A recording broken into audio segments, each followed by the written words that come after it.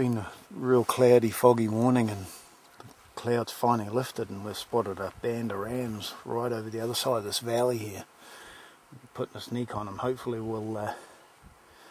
there'll be 2 legal rams in there, because we've got Justin and Darrel with us, so with a bit of luck.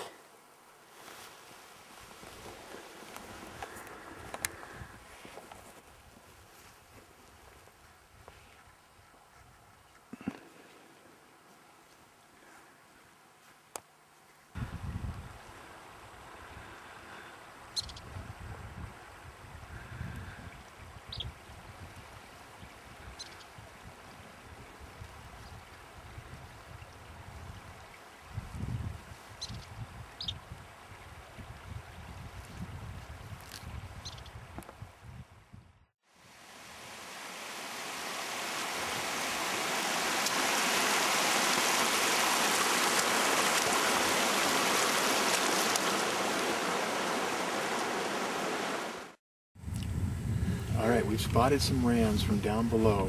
There's a dozen rams.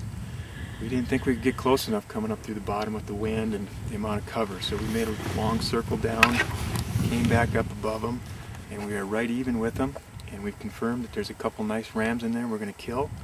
And we're getting ready to get into position. And we're going to turn and we're going to step over this ridge, crawl up there, and we're going to spank some rams. Alright.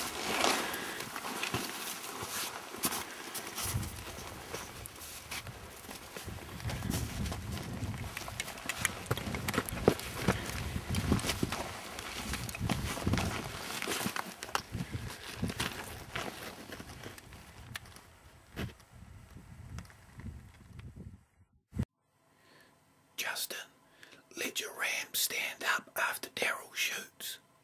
He should stand there long enough for you to get a shot. Just stay focused on your ram. Yeah, are you ready? Yeah, he's ready.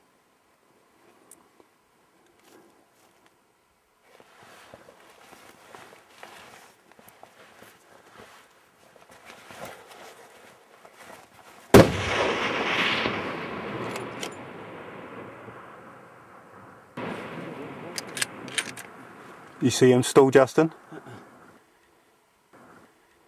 Yours is going up. You see him, Justin? The highest one.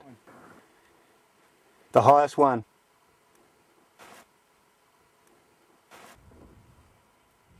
Take your time, take your time. Okay, you hit him. He's hit.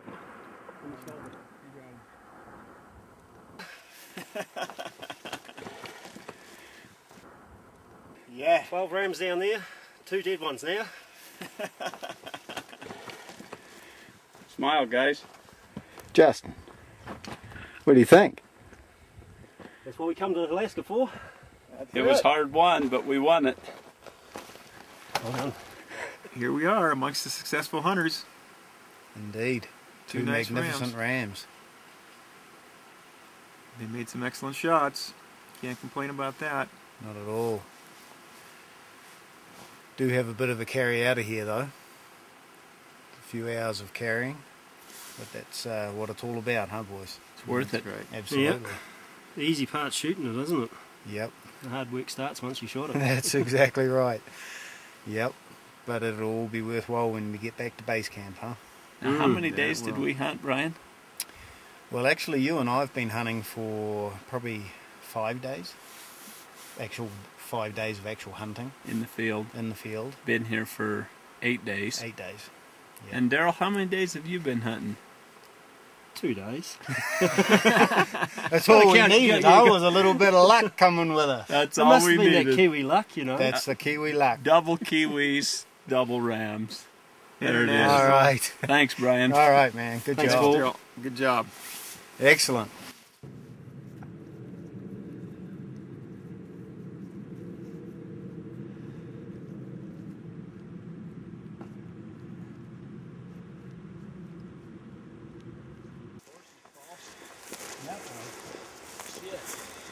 Well, no, I'm kind of like one.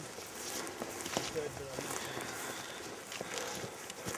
getting the weight on them, they get going, that's that moving. Well, we've just peeked out in the saddle, carrying these rams out. Quite a climb up here. We shot the rams over in there, and yeah, we just walked up through this low saddle and dropping down the valley here to camp.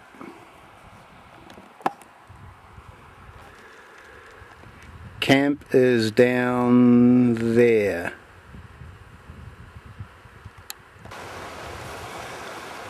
Well, we made it back to camp.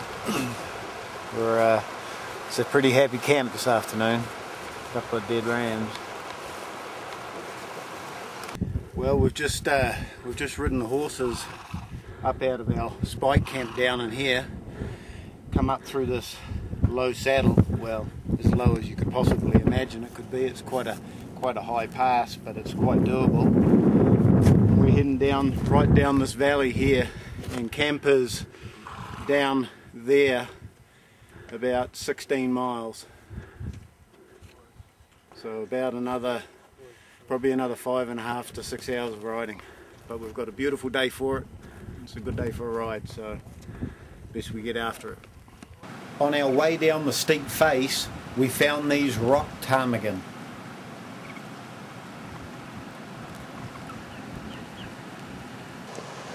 It's amazing, isn't it? Never seen people before. I don't think these birds have ever seen people before. They're just so tame. They were walking between our legs before, and just coming up to us. They have no fear of us whatsoever. Just amazing. Little ptarmigan. Well, we're hunting moose now. We shot our Dall ram a couple of days ago. The moose season opened up this morning, so we're out looking for moose to shoot. And I've been sitting here glassing for a couple of hours and spotted quite a nice bull down here on this face opposite us here. He's quite a nice bull, but not quite what we're looking for.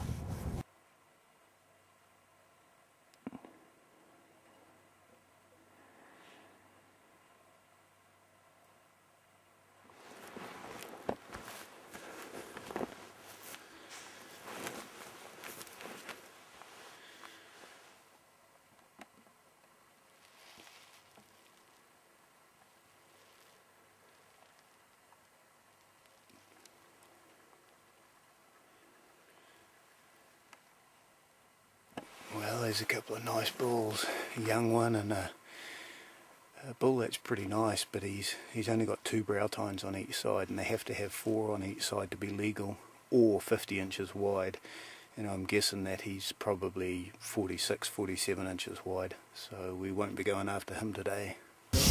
Well, we've just seen a really good bull down the hill here. Zoom in on him.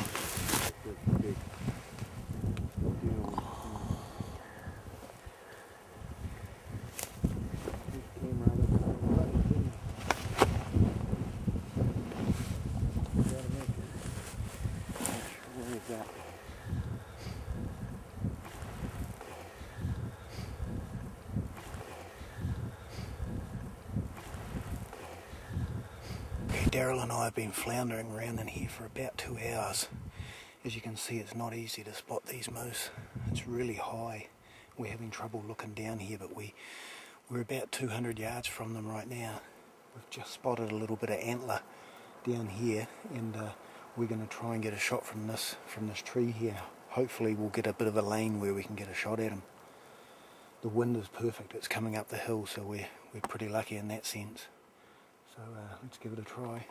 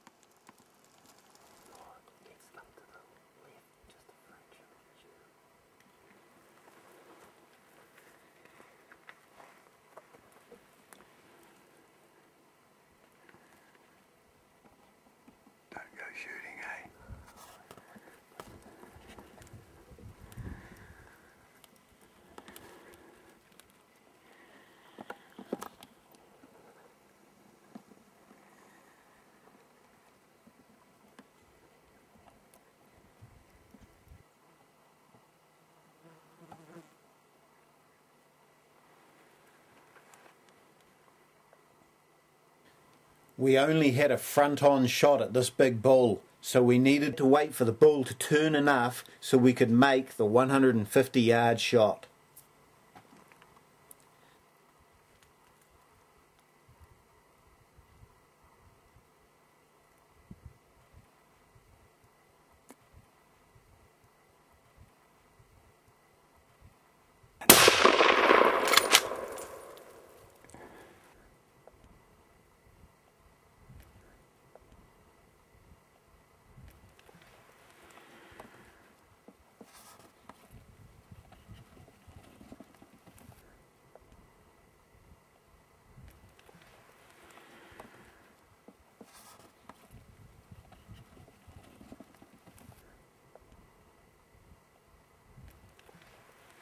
He dropped like a sack of shit, mate.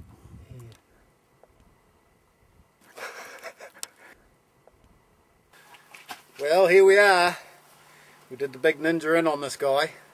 Took us a few hours to get him, but we got him.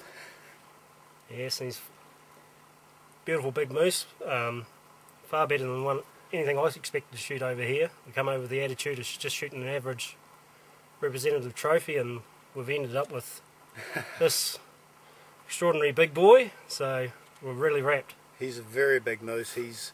We're guessing he's between 66 and 68 inches wide. He's got 14-inch palms and 28 points. He's about as big as moose get, so that's fantastic. Well done, Darrell. Yeah, thanks Brian. That's very, very, very good. We spotted this boy about midday. We climbed up high after looking for him this morning, and we spotted him, and that was about midday, and we shot him about 10 past 2, I think.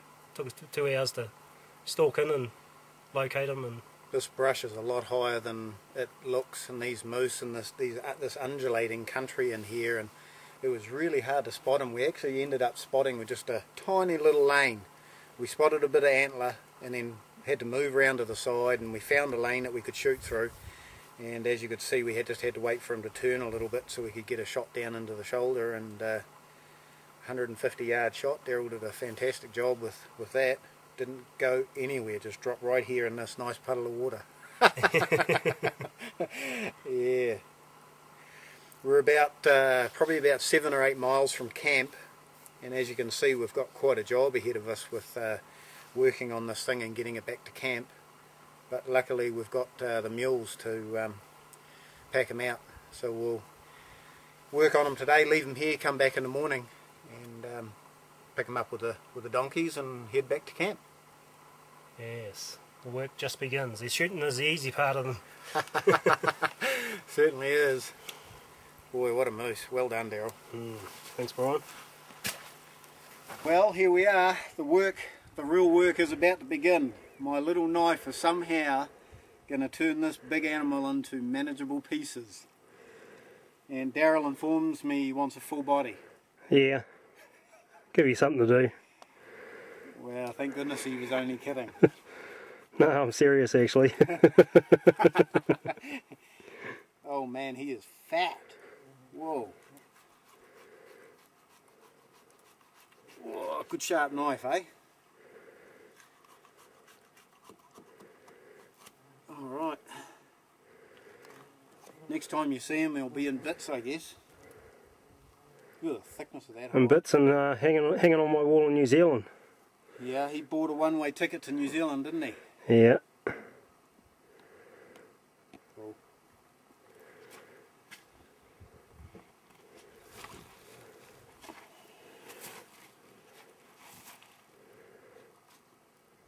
Oh, this boy is fat. Big time fat.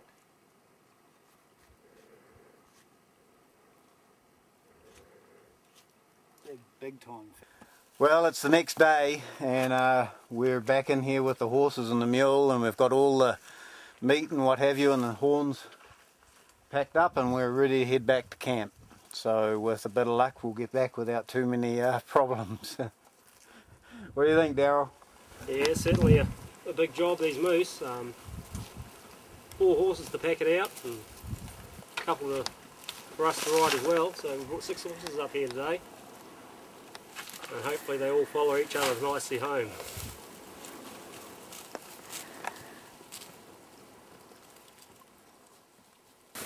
Well, we're heading out. We've got everything loaded and everything seems to be going pretty good at the moment.